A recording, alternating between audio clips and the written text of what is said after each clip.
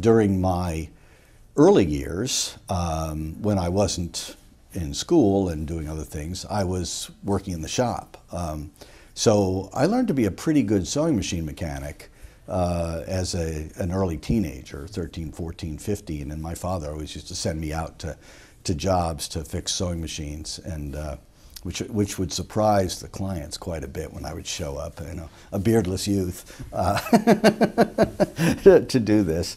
But I liked those machines, and I've always liked working with tools, still do, and so that was a lot of fun.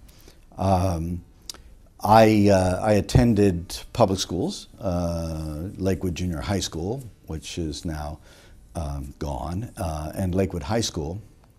Sometime during my junior year, it became fairly clear to me that that I actually wasn't doing very much.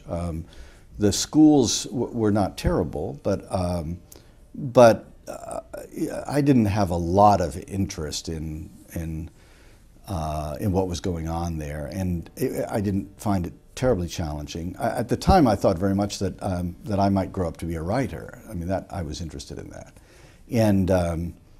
and so sometime during my junior year, I decided, well, there really was not much point in staying around in high school. Maybe I should just try to go to college.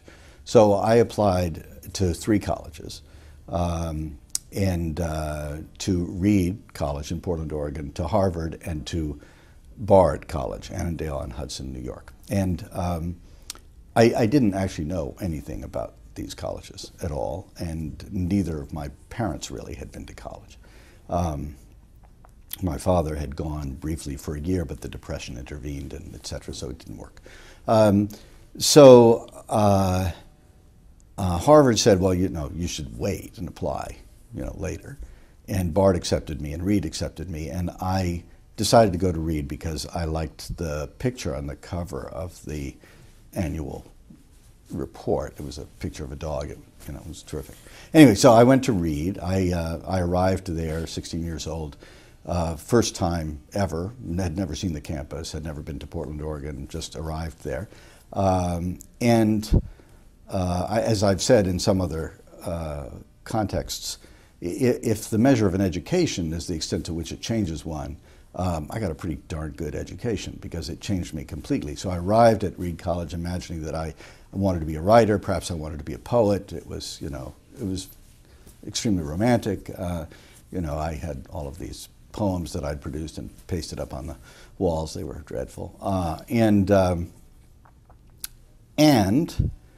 while I was there, my interest in physical things and in working with tools gradually translated into an interest in science, and I moved progressively through the curriculum from literature to philosophy to science, soft and hard, so that by the time I graduated, I was more chemist and physicist than I was anything else, and that was my real interest.